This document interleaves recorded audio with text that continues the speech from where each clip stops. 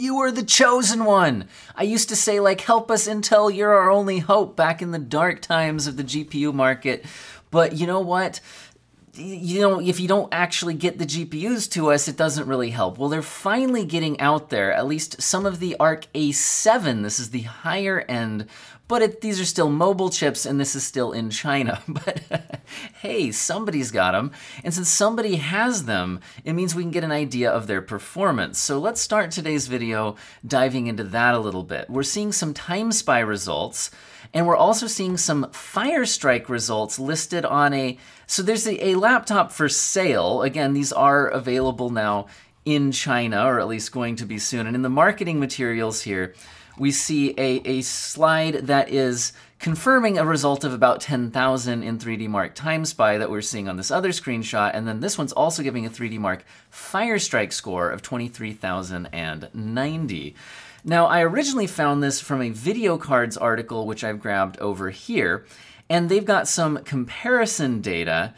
And so it looks like they're grabbing this from Notebook Check's GPU rankings, which are showing that this TimeSpy result is faster than GeForce RTX 3070 laptops, which were scoring an average of 9,462 points. And that is even pushing up into the range of the 3070 Ti. Now that sounds really impressive. Well, remember, this is a synthetic benchmark, and it's really important to note that Intel has been called out on these synthetic benchmarks for actually cheating. They've had their like some extra acceleration optimization going on for that benchmark that was considered not fair and not representative of real-world performance, and it's unclear whether that feature has been turned off here. And we're going to get to some actual gaming benchmarks here in just a second, which makes me wonder if these are a bit inflated. Also, it looks like when they compared the Firestrike results, those were more between a 3060 and 3070, so a little less impressive there. But still reasonable performance, at least if we weren't about to be actually competing against the 4000 series here pretty soon. But what about the gaming performance? Well, we're getting this leak here from Golden Pig Upgrade Pack, which gives us a bunch of screenshots, and some of them have a bit of Chinese going on here. So once again, I'm going to rely on the Video Cards article, which seems to have sorted out what some of that Chinese and all that means, which games these are, and all of that. So, and again, links to everything I'm using today in the description as usual. So the first results look like Metro Exodus at both 1080p and here at 1440p. And then it also gives us the exact graphic settings it looks like we're using DX12, quality high, texture filtering at AF16X, motion blur low, tessellation full, advanced physics on, ray tracing off, DLSS off, hairworks on, shading rate 100.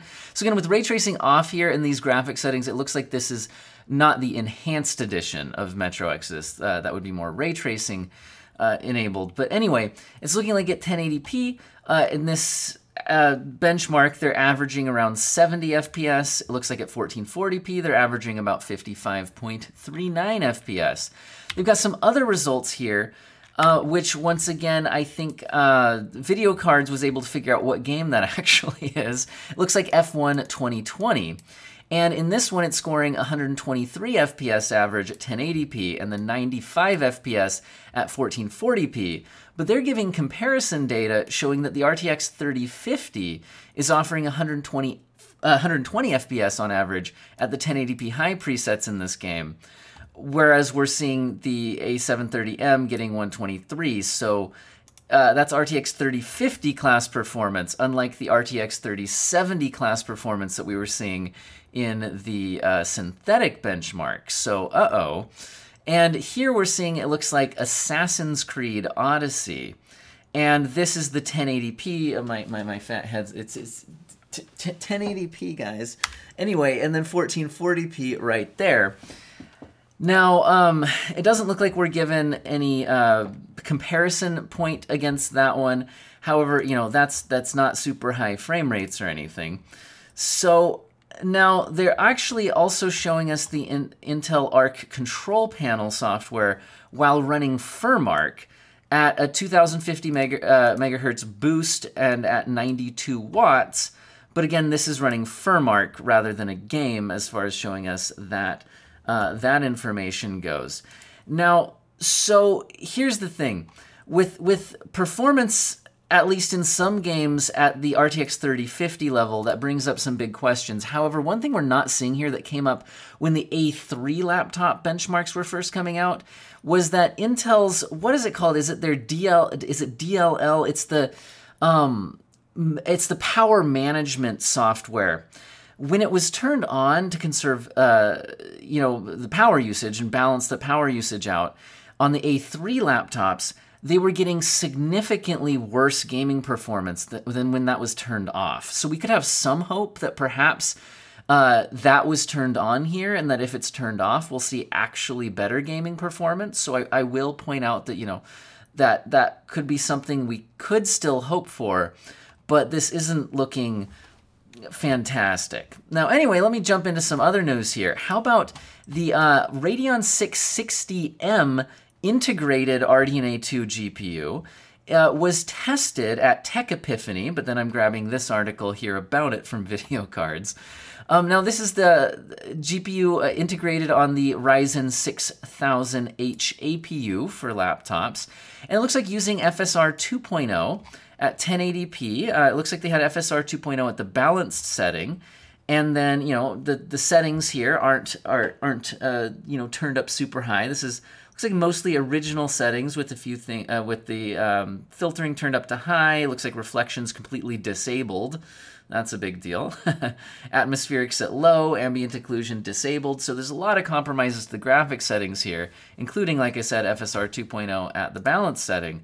But it looks like they were getting around 30 FPS, and this is a nice looking game even at those settings. And then with an integrated APU on a laptop, that's reasonable performance there, so interesting to see. Now, how about the 4000 series we keep talking about? Well, the latest rumors are now regarding power draw, which has been a huge question mark. And we're seeing some information about the 4080. Now, this is coming from everybody's favorite, let's just call him Kimmy. Hey, Kimmy. Or is it Kimi? See, I can't even get that part right. Whatever, Copite 7, Kimi, Kapiti, Copite, whatever your name is, man.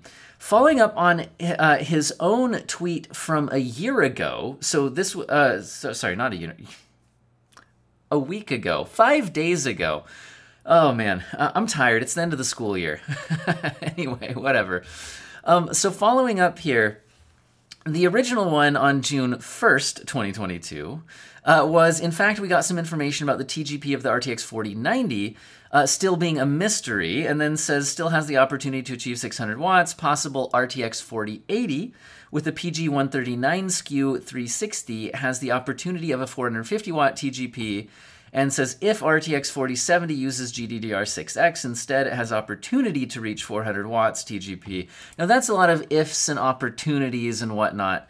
And now even this one is saying possible, but it's saying possible RTX 4080 PG 139 SKU 360 has a 420 watt TGP and still uses AD103. So what is the possible referring to here? The way I would read this is we're saying that this SKU is still a possibility and maybe hasn't been set in stone, but that this SKU, if it does launch, has, this is not the if, the possible or an if, this one does have a 420 watt TGP, and it's saying still uses AD103. Now AD103 is a step down from AD102. AD102 would be what we expect to be the top end GPU version that would be being used on like the RTX 4090 class of GPU.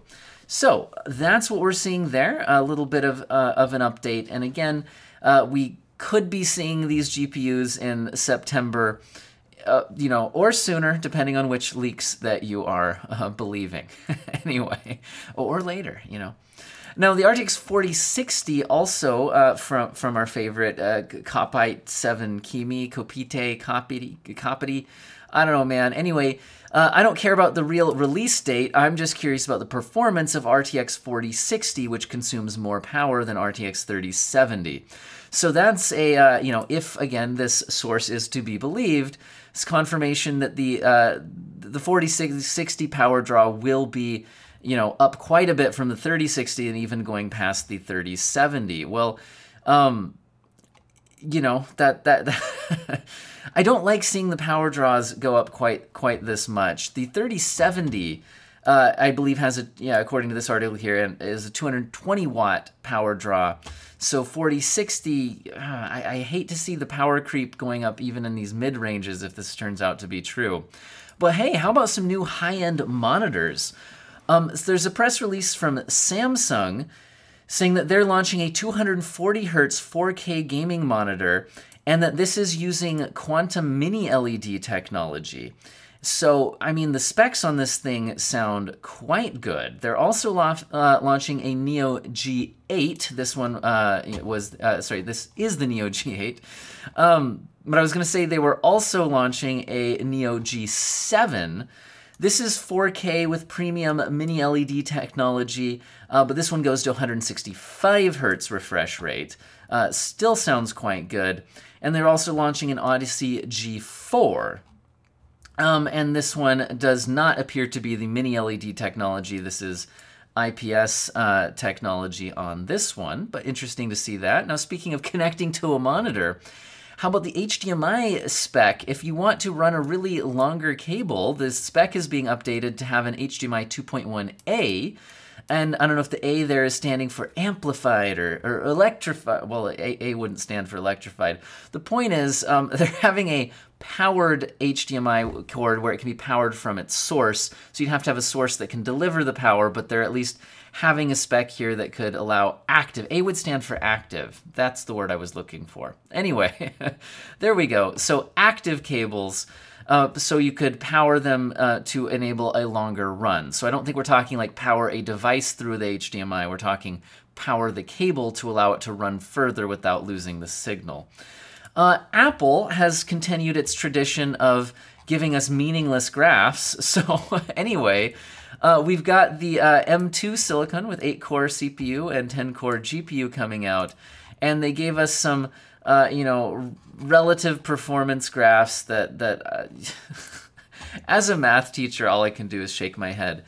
It's something relative. It's relative performance. Performance versus power. Performance versus power. Okay, what kind of performance we don't know. Okay. Anyway, it's something, guys. It's something. So power. CPU performance versus power, M1 versus M2. Okay, so we get that there is an 18% gap here at 15 watts, I suppose. I don't know. Anyway, I just feel like Apple's graphs could be more helpful, but my channel focuses mostly on gaming stuff and not Apple's, so let's just move on a little bit. Anyway, it's looking like we're seeing from Bench Life here, which I've translated from Google translated from Chinese, has a at least what they're saying is confirmed to be Intel Arrow Lake S and Meteor Lake S die information here. And it's looking like the size of it is the same size as Alder Lake. So I wonder if then we could see some at least cooler compatibility here, maybe requiring a bit of an adapter because it does look like the height could be a bit different than Alder Lake.